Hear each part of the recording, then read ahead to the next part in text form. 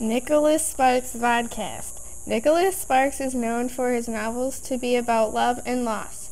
He gets his inspiration for them from his own experiences of losing the ones he loves. No one likes tragedy or death, yet it somehow finds a way into everyone's life. No life is perfect. Rarely is there a happy ever after. Sparks' novels show how every life is unpredictable, inspired by his own. His mother, she died unexpectedly in a horseback riding accident, devastating everyone, especially his dad. Sparks took that event in his life and used his dad as inspiration for the character Garrett in Message in a Bottle. Not long after, his dad died, something that no one was expecting either.